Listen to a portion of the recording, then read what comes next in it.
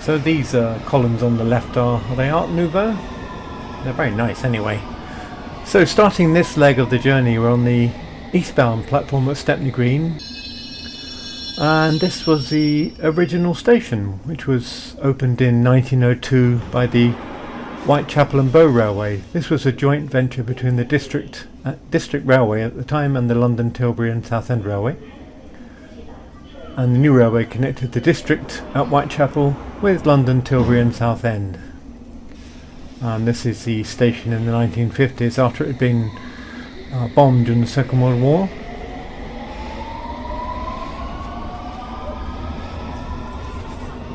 District Railway services started in 1905, and then Hammersmith and City Line services, which were then part of the Metropolitan Line, started in 1936.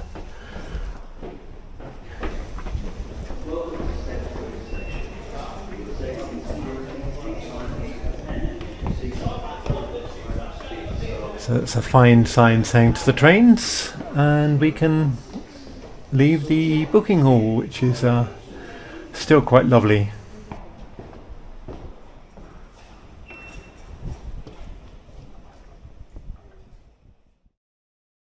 We're going to look here at the development of Stepney Green.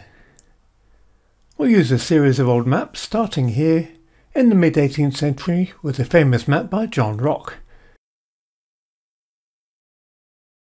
So Stepney Green is a remnant of a larger area of common land which was formerly known as Mile End Green.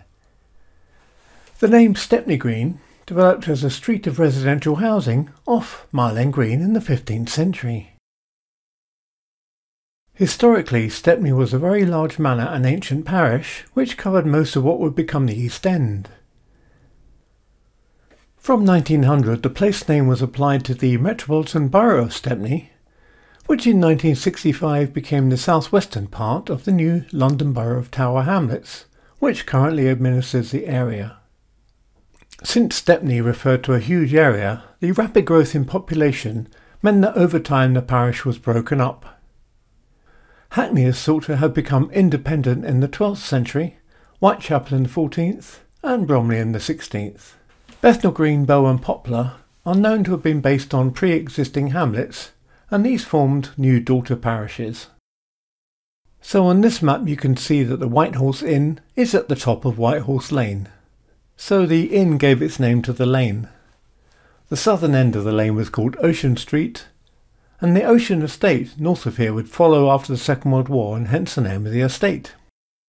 There are some fantastic animal-based road names all over the 1750s map. Red Cow Lane and Dog Row. And east of Red Cow Lane there's a brew house on the later site of a massive brewery. We'll come to that on later maps.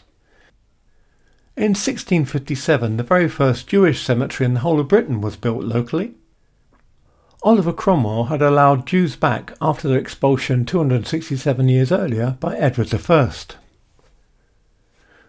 Moving forward to the 1830s, the top of White Horse Lane is temporarily called George Street, and the Stepney Green name has taken over the whole of the former Mile End Green. While Stepney Green was beginning to get quite built up, the hinterland was still quite agricultural, especially to the south. The large urban space to the north was known as the Mile End Waste, and this was used at the time for political and religious meetings and gatherings. It was quite a Jewish area by now, owing to the establishment of the original cemetery, and this growth meant the establishment of further Jewish cemeteries. And on this map the Trinity almshouses have appeared. In the 1860s, the urbanisation of the area was driven by the maritime trades along the River Thames, as well as ribbon development along the Mile End Road.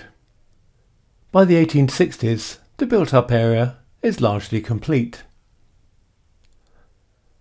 Mile End Place was built for Charrington brewery workers between three of the Jewish cemeteries and opposite a hospital.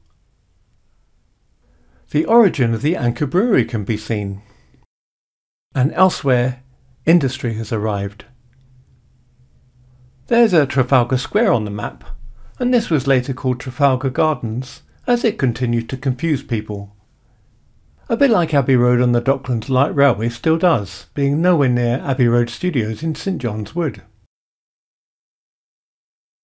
By the turn of the 20th century, urbanisation is so dense that it's difficult to see detail, so we'll zoom in. The Anchor Brewery has become quite huge, and trams are running along Mile End Road. And in 1902, just after this map was produced, Stepney Green Station will open.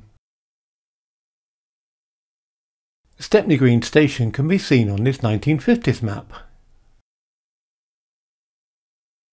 The Lycett Chapel at the top of Whitehorse Lane was gutted by fire as early as 1894, but it didn't disappear until well after the Second World War. And moving forward to modern times, the Ocean Estate is now on the map. A huge shopping centre has replaced the Anchor Brewery. To show that time never stands still, the Half Moon Pub was the site of the Half Moon Theatre until 1990.